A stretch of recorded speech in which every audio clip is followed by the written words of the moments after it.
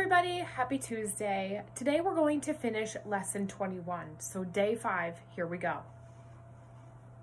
We're going to begin with the warm up for word play. We're going to continue talking about the prefix re, replant, retake, refill.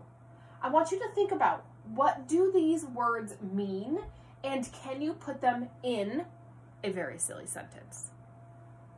The next thing, phonics. Substitute vowel sounds.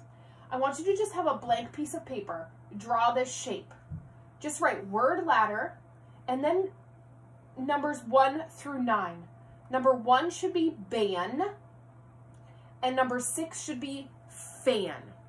And what I'm going to do is I'm going to read you words and I want you to change ban. I want you to write number 2. So number 2, barn. Look how it changes. Number 3, born. A baby goat was just born down the street. Number 4, bin. Like a container, a bin. Number 5, bun. Like a hot dog bun. Number 6 is fan.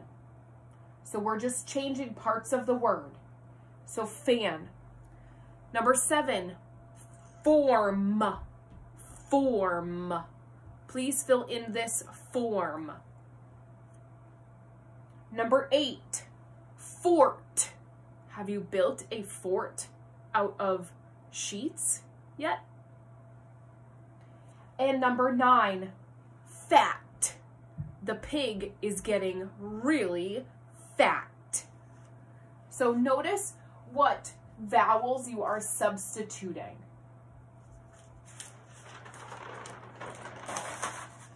Here we go with our high frequency words. I want you to play hangman. So find someone at home, even if you have to wait till later in the day to do that, that's fine. So world, W-O-R-L-D, world. Few, F-E-W, few.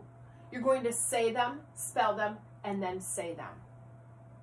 For grammar, we're going to talk about our subject pronoun review. In your hardcover book, there is an activity on page 39 that I would like you to complete. You might want to do it verbally first before you write them down, but just on a scrap piece of paper is fine.